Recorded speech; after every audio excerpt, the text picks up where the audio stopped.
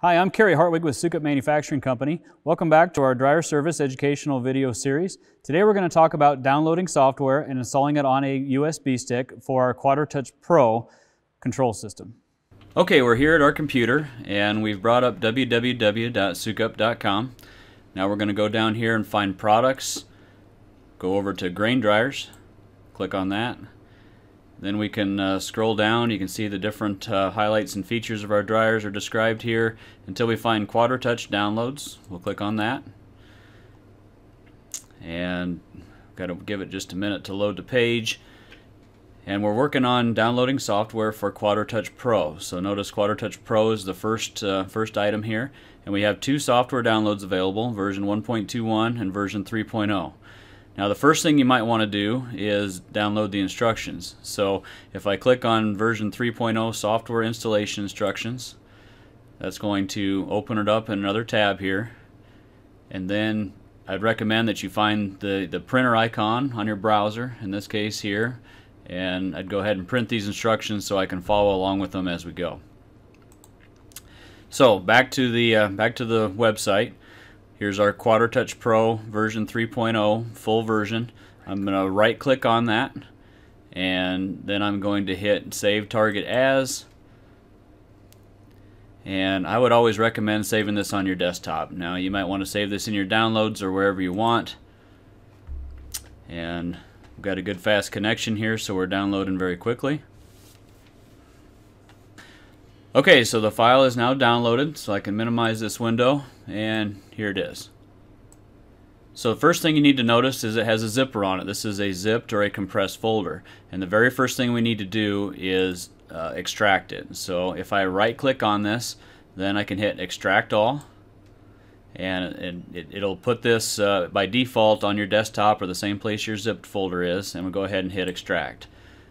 Very, very important to do this step. You can actually complete this by putting the files on a USB stick before you extract it, and then spend the time to go out to your customer's site or to the dryer itself and try to install software, and it won't work. So extracting this is an extremely important step of the process. Okay, so now we've got the file extracted, and notice it put another folder on my desktop with the exact same name as the zipped folder. I would recommend here now right-clicking on this and immediately deleting the zipped folder. That way there's no way we can make a mistake and put the wrong one on there. So I've got this file open right here, and notice the only file in it is called Project. Just to show you what's in Project, there's some usable things. If you open the video, now all the different troubleshooting videos within QuadraTouch Pro could actually be watched here on the computer. So that could be really handy. And the same with the PDF. See the PDF icon there? If we want to look at all the different faults, maybe a meter roll procs or whatever it happens to be, all the different PDF files that are within QuadraTouch Pro are accessible here on your computer. So we're going to back up here now to the top level is Project. Okay, so the next thing we need to do is come find our USB drive, and I'm going to right click on that and open a new window. I personally like to see two windows doing this. So here's our project file. We can right click on that, hit copy, come over to our USB stick, right click and hit paste.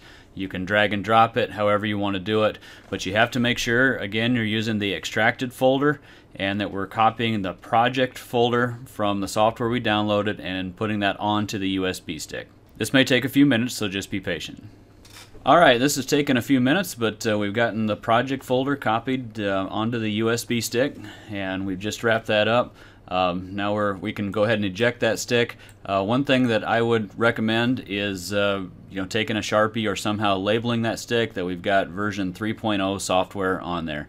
It's always a good idea too to use a USB stick that doesn't have a whole lot of other things on there, but the main thing is you've got to have the folder called Project on the top level of the USB stick.